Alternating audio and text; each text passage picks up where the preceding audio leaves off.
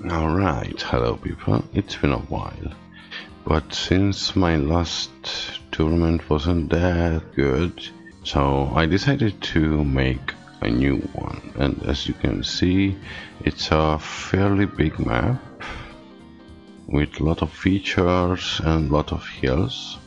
Curious about all of this, every settlement is a city and they will grow fast. Also, you have access to 5 million loan, hence the name Rich Swiss, because we are playing on a mountainous land and you have a lot of money to work with.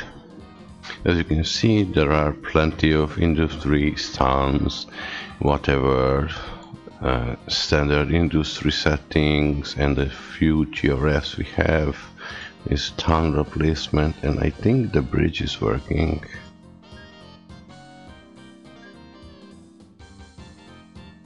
Yes, so you can build these kind of bridges. And other thing, you know, that we are paused and you can still build. This is mainly for the reason that not everybody build as fast as others, and this way they have a chance to do as much as everybody else. So I strongly advise to use this feature. The game will span from 2000 to 2020, so standard 20 years. And yeah, this is the map, and we are back to measure the performance of each company in company value and operating profit.